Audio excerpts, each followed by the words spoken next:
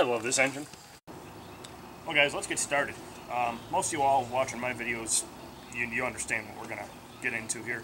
You got an engine that's been sitting for an undetermined amount of time. We're going to have a lot of rust, probably some fuel issues, probably spark issues, or maybe we'll put gas in it, it'll take right off. We'll find out. But first things first, we got a little concoction here of homemade penetrating oil. It's PB Blaster and oil, basically.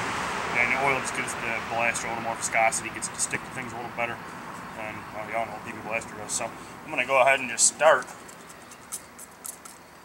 pretty much spraying everything everything's going to need to move or come off, really. In anticipation of having to remove things. When I get the spark plug out, I'm going to load the cylinder up on compression stroke and just generally try to get everything freed up and moving as good as I can. From there we're going to change the oil and take a look and see what we got as far as spark and things like that. Well, at any rate, we'll see what it's got in here for oil. Which it really doesn't look all that bad. Whew, it's old though, and burnt. I was expecting it to be a little more chunky, but that's a good thing. Well guys, fast forward a couple of days. Just got home from work. I've been working a lot of overtime as usual. Got just a couple minutes here. I figured I'd come out real quick and just spin this over. Basically I'm just going to blow all the transmission fluid out of the cylinder and check for spark while we're at it. Here's hoping.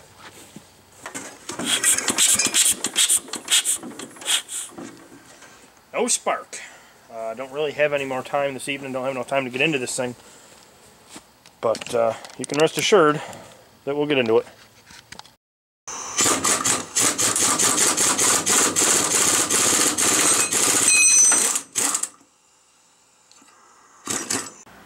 Ready to pull the flywheel off. As you can see, there is one missing fin, but other than that, it's in pretty good shape. Let's see what we got here. It was stuck on there pretty good, I know that much. They usually don't require that much effort. Oh. It is one heavy sucker. Someone's been in here playing around. There's all kind of electrical tape going on the low tension wire. Condenser wire's not even attached. Points are just filled with stuff, so got a little cleaning to do, but we'll be in good shape. I bet you she'll fire.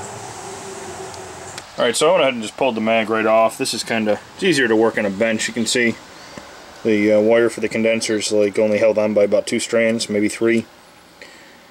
The low tension wire is broken right here, and I don't know, it's going to be tough because it's real loose down here at the coil too.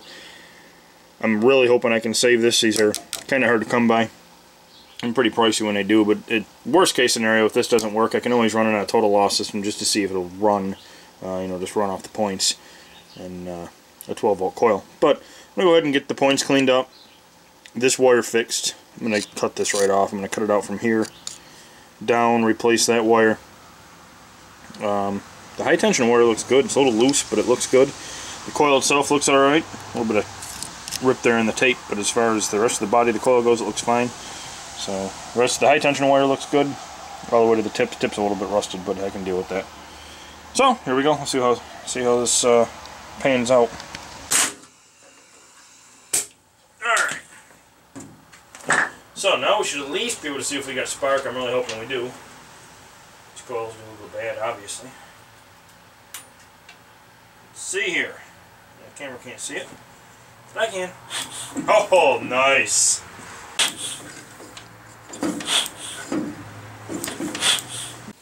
Alrighty guys, moment of truth. I got a channel locks, but we're gonna open the fuel up here. Maybe. Good grief. There we go.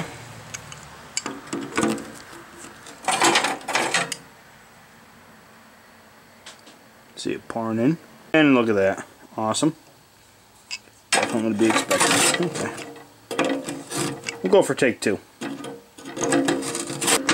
I cut a gasket out of cork and not dripping here at all. So there's step 1 of any fuel line issues. Let's go to step 2. It's gas. Excellent. But guys, we are ready for a test start. Look at our drip. Drip, drip.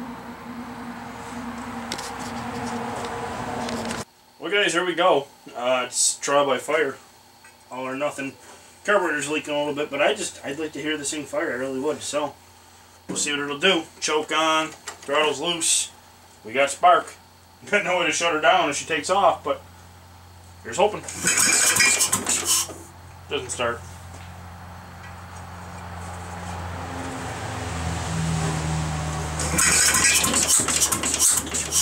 Ha! Oh, it will though. It'll definitely start.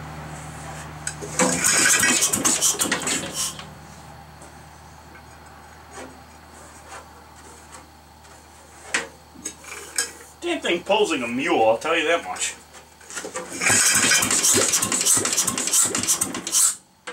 Okay.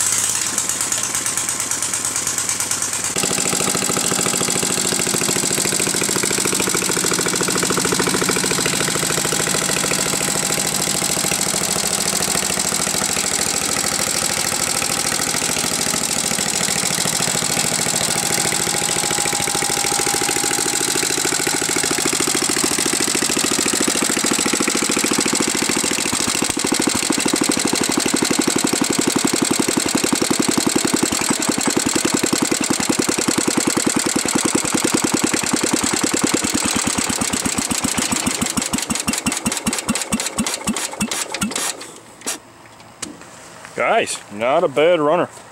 Got some little quirks. Little oil leak there at the tappet cover plate. No mouse goodies burning off. And obviously I stuck a float, so we'll get that shut off real quick. Okay, guys, I am just burning up out here. I've learned two things. My first Briggs ZZ. I've learned two things about these engines. First of all, when they don't want to start, they'll separate the men from the boys real quick. Pulling on this thing, forget it.